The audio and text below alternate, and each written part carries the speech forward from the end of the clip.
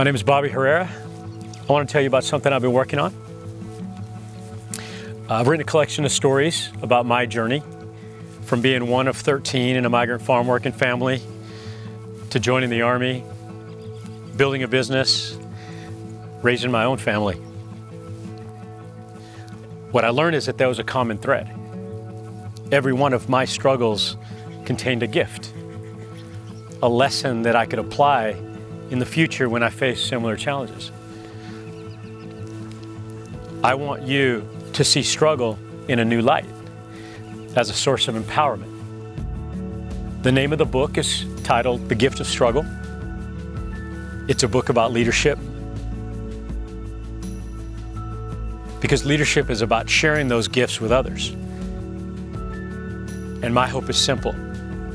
When you read the book, I want it to help you become the leader that you desire to be.